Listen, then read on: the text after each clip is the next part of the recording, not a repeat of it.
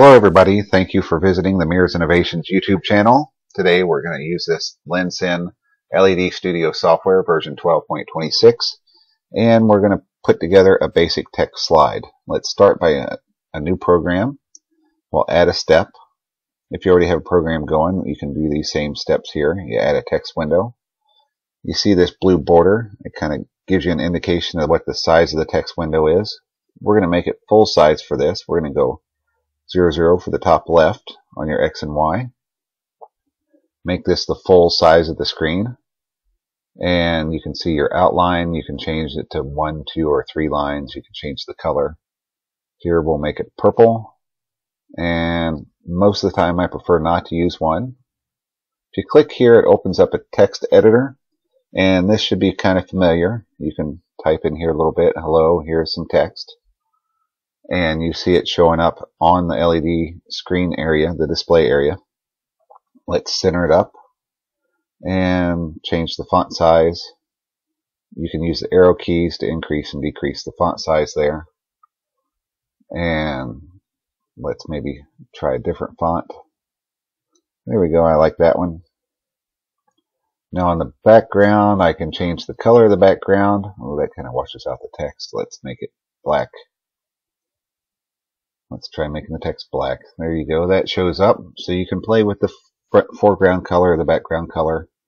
You see here this stay time. That's always in tenths of a second. Right now it would only stay for 2 seconds. We'll make it 80. That would make it stay for 8 seconds. And you see this rolling.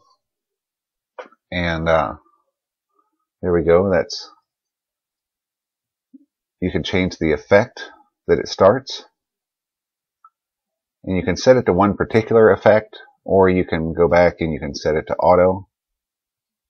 We'll play with a couple more here. You see that there? And if you want it to have a random different effect each time, you can set it to auto, and every time that it opens this slide, you can see here it chooses a different effect at random. Also, something that's kind of cool you can do is you can put a picture behind the text. We'll pick a nice picture here. I seem to really like this one. This is one of my favorite pictures. But you can see we have some kind of crazy stuff going on. If you want the background to be transparent, you can make it black and you see the picture in the background. But if the text is black, it'll be transparent too. So if you want black text, you really need to pick a color that's close to black. And there we go. We come down to black and then just away just a little bit. And we'll add that to a custom color and it's selected. So we'll say OK.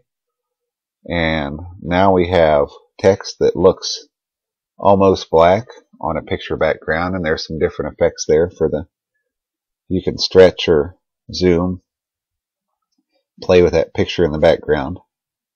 And we have the text over top of it. And this here is how to do a basic text slide. Thank you very much.